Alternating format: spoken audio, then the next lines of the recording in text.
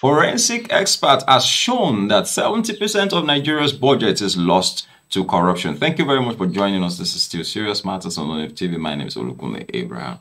The Chartered Institute of Forensic and Investigative Professional of Nigeria, CIFIPN, says 70 to 70% of Nigeria's national budget is lost to corruption practices at all levels of governance in the country. There is no doubt that corruption has eaten deep into our system, and what we are looking for now is how to get corruption out of our system.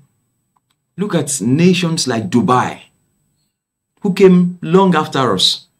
Look at where they are.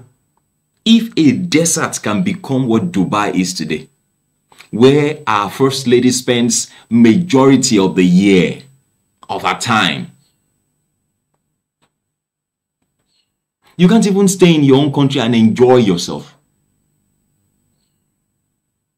We now go to nations where they've been able to manage their system properly. Corruption has not eaten into them. Even if it has, they still have a sense of a human sense in them, a sense of development, a sense of growth, a futuristic sense. That if it is good, it's for us. If it is not good, then it's not good for us. CIFIPN President Dr. Nape Victoria Aishetu said this at a press briefing in Abuja on Sunday. She said the loopholes would continue if the right mechanisms and cogent interventionist measures were not put in place to check the trend. She noted that brilliant budget ideas hardly translate to the actual implementation of the government's laudable expedition framework, because you find out that when you look at the budget, it's brilliant, it's good, they've done a very good job, but the implementation, we don't see results. We don't see results. She said she attributed this to well-orchestrated system and endemic monumental corruption of the highest proportion. We practice the highest proportion of corruption. She said the larger chunk of Nigerians' resources always end up as products of fraud, corruption, and cybercrime. This is a travesty of rational realism, as the country cannot justify how the huge sum we see every year in the national budget are not often matched with the commensurate measure of realistic budget performance. We don't see the reality of it. We don't see what happens eventually. We don't see what commensurates with what was asked from us as, taken from us as a budget.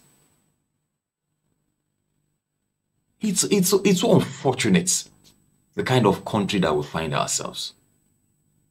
She said fraud, corruption, cybercrime thrive in Nigeria owing to a lack of investigation and prosecution of the crime. The judiciary is weakened, very, very weakened.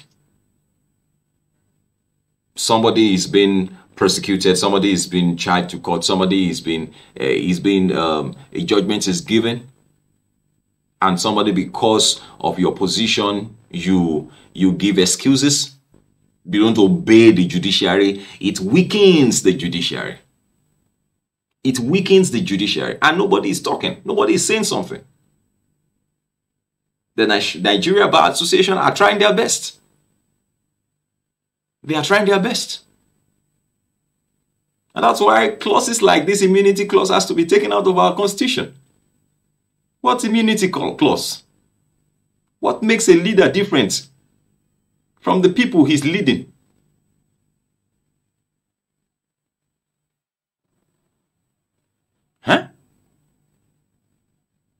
She urged President Muhammadu Buhari to sign the Chartered Institute of Forensic and Investigative Professional Bill 2021.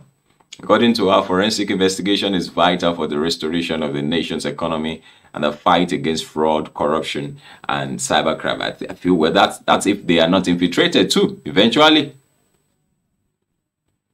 That's if the bad trend does not go in through those places too. We feel money is everything.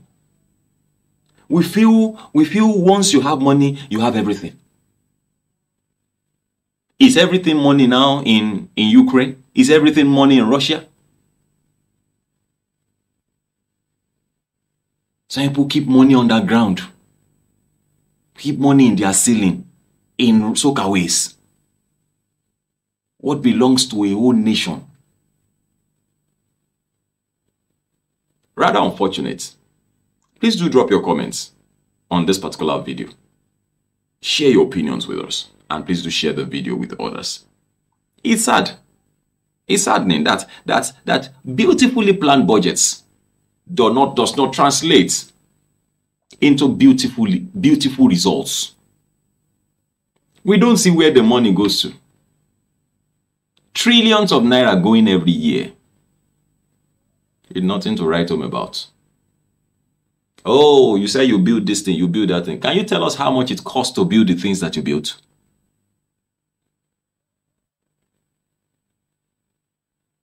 With all the security vote and all the whatever, police are still not getting paid very well. The people who are supposed to be securing us. Soldiers are not being taken care of very well. We still do not have good weapons, guns. Yes, the aircrafts, that's okay. But what about the guns? What about the land soldiers? What about arming them properly? And every year, billions of naira go. I'll leave the rest on the table for you to comment. Please do go ahead and do that. Make your comments simple and civil. Thank you. Bye-bye.